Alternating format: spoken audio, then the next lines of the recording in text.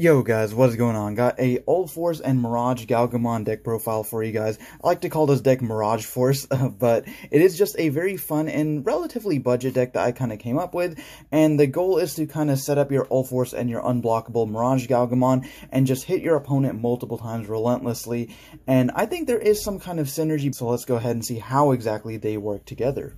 So for the rookies, I am playing 4 copies of the promo Gomamon. This Gomamon is really fantastic, especially with the release of Bukamon in BT4. It basically guarantees any time that you will attack, you get to resolve his once per turn effect. Whenever you trash a Digivolution card, gain 1 memory. So it's just very, very fantastic, especially with Ulforce. You're always going to be resolving either Bukamon's effect or some of the other guys that I've left in here. So then for the other rookies, I'm playing 4 copies of Gabumon, just because he's a very good card to play. You have the trigger draw 1 is always nice. In this deck, you're always trying to draw many cards in your hand. There's lots of draw cards in here, so it helps with consistency, especially because sometimes when you're missing your combo pieces like your blue tamers, and if you don't have an Ulforce in hand, it can be really kind of hard to turn the game around in your favor. And then the other rookies, I'm playing 2 copies of Galmon. The Digiburst Digimon, we are getting these in BT4, so he lets you add him back to your hand if he is discarded by Digiburst,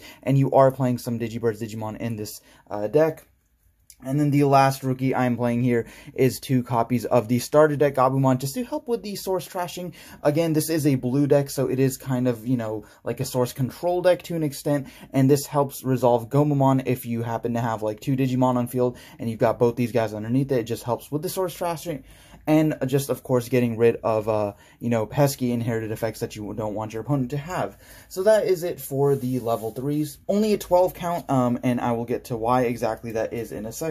But for the other Digimon, for the level 4s, I am playing 4 copies of your blocker Grizzlymon. Of course, even though this isn't like an offensive deck, you still want to max out on your blocker. The blockers are not going away. They're still relevant. So, you know, I am playing 4 copies of Grizzlymon, pretty standard. And then now we are getting into the kind of newer cards, so I'm playing 4 copies of Tobyumon. This, again, is one of the newer cards out of Great Legend, and he's a very, very powerful card, because even though he's a vanilla, he is a 3-play level 4, as well as a 1-cost to Digivolve, so he's kind of like that Numamon for blue. So regardless of what you're doing, if you're playing him, if you're evolving him, you're always going to get great value from it, and hence why I think I don't really need to play more than 12 rookies, because if you happen to have this guy in your hand, it is okay to play him for a 3 cost. And then for the other level 4s, I'm playing 2 copies of Galgamon. Galgamon is one of those Digiburst Digimon I mentioned earlier, and he lets you basically just trash 2 to draw 1 card, which is a very fantastic effect. Again, like I said, you're just trying to turbo through your deck and get your combo pieces, and then just the 1 tech copy of Lobomon, because you are playing a lot of blue tamers in this deck. And I know some people might say, hey, well, Lobomon conflicts with Ulforce. Less suspended tamers means, you know, less attacks for Ulforce. However, there are times when you don't have Ulforce. There are times when you have a tamer that isn't suspended, so Lobomon can catch your opponent off surprise, and I still think it is worth playing. For the level 5s, I'm playing 3 copies of Mach Galgamon.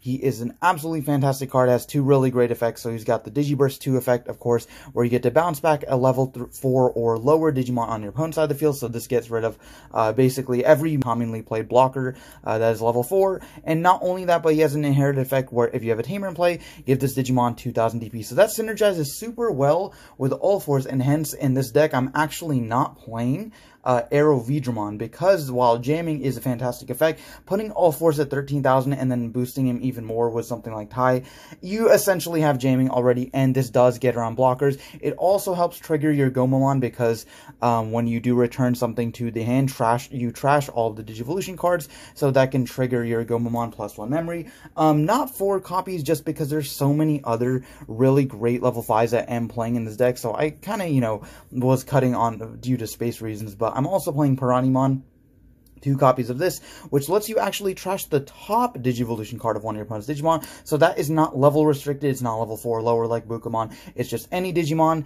And then he's just really good. He's also only a 6 to play, so if that comes up, anytime you're breaking and you need to just play an ultimate to maybe get your Ulforce out quickly, you can definitely do that.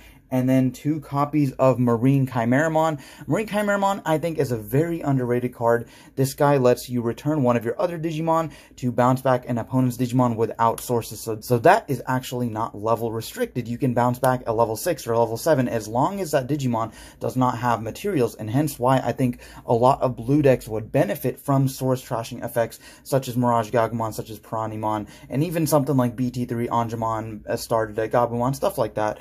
And then just to round off the ultimates, I'm playing 1 copy of Zudomon because I still do think his inherited effect in tandem with Ulforce is extremely powerful, and then of course the drawing too is always nice as well. So then for our level 6 lineup, I'm playing, of course, 4 copies of Ulforce Vidramon. This is your boss monster. Of course, you want to get him out with as many swings as possible, and you have many blue tamers to help him resolve his effect, gaining memory and swinging multiple times over your opponent's Digimon or attacking security for multiple checks is always just a very powerful effect. So Ulforce is just an awesome boss monster, and then I think this lineup is fine. 4 and 2 copies of Mirage Galgamon. Now again, this is an Ulforce based deck, so I don't want to play any more than like 5 or 6 level 6s, and I think Mirage Galgamon, like I've said in the past, I really don't think this card is that good, but it does have its place. As an engine in an Ulforce deck, I think it can work out at times where, you can, chip away at your opponent's security with Ulforce,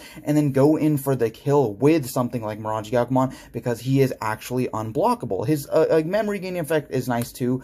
I've tried to mitigate the, having to rely on your opponent have 8 or more cards in their hand, because a lot of the Gal cards rely on your opponent having a certain number of cards in their hand, but you also have many effects in this deck like Mirage Galgamon, like Marine Chimeramon, that bounce back to the hand, so there is that element of hand control. But yeah, I think a 2 Mirage Galgamon is just fine as a supplement to the Ulforce.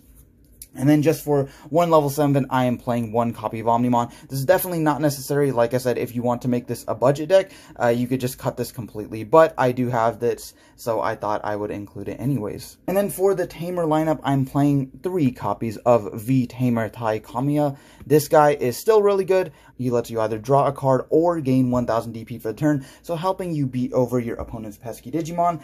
For your Memory Tamer, I'm playing 2 copies of BT1 Matt Ishida. He is really good because he is actually a memory tamer that can suspend himself. So if you end up playing a blue Digimon from your hand, maybe something like a Tobimon or a Gabumon from your hand, while Ulforce is on the field, you can suspend him to trash a material off of one of your opponent's Digimon, and then in the, because you suspended him, Ulforce will become unsuspended. So it's really good dual purposes in this deck. And then this last card, of course, you got to play, because I am playing the Galmon package. I am playing 2 copies of Thomas H. Norstein. He's a really cool card. On play, you get to draw 1 card, so it's kind of like a Gabumon. He's a 3 cost, but he's a tamer. And then the other effect is that if your opponent has 8 or more cards in their hand, you can suspend this tamer to unsuspend one of your Digimons with Gal in it. So it helps your Galmons attack multiple times. And the cool thing about him is that the way it's worded, the only condition on this card is that your opponent has to have 8 or more cards. If you don't have a Galmon on field, you can still suspend him so long as your opponent has 8 or more cards. So that works really well with Ulforce. Being able to just suspend this to unsuspend Ulforce is a really nice interaction. And then for the option cards, I'm playing 3 copies of Hammer Spark. Not much to say here. Hammer Spark is a staple in basically every blue deck, just a fantastic effect as well as a great security effect. And then 2 copies of Full Moon Blaster. I think this card, again, is a little bit underrated. If you don't know what this card does, you basically get to return one of your opponent's level 5 or lower Digimon to the hand. For a 5 cost, that's not too bad. It's got that Rave Victory effect. But the kicker here is that if your opponent has 8 or more cards in their hand, you can actually just return it to the bottom of the deck instead. So kind of like a mini Millenniumon or like a mini Absolute Blast before we get that card. And then its security effect actually just activates the main card effect. So you don't actually have to worry about like adding it to your hand and then playing it later. So I think that's really nice. So that rounds off the main deck at a 50 card count. And then for the Digi-Eggs, I'm just playing 4 copies of Bukamon and 1 Demi-Vmon. This is the when this Digimon's unsuspended. gain plus 1000 DP Demivimon. But the real star of the show here is Bukamon. I think having a Source Trasher as a Digi-Egg is just such a fantastic card. I think this is going to be a staple in a lot of blue control decks, like maybe when we get Hexablue in the Digimon TCG, people will be running him with that, because just being able to rip sources off of your opponent's Digimon for free is always good, and again, this helps you consistently trigger your Gomamon, which is always nice. So guys, that is going to do it for this list. Let me know what you guys think down in the comments. Be sure to like, subscribe, all that good stuff. But if you did enjoy, go ahead and let me know what you think of this deck, and what do you think about Mirage Galgamon as a card? Do you think he will see competitive play, or do you think he is doomed to obscurity? I'd like to know your thoughts. Anyways, guys, thanks for watching. I'll see you guys next time.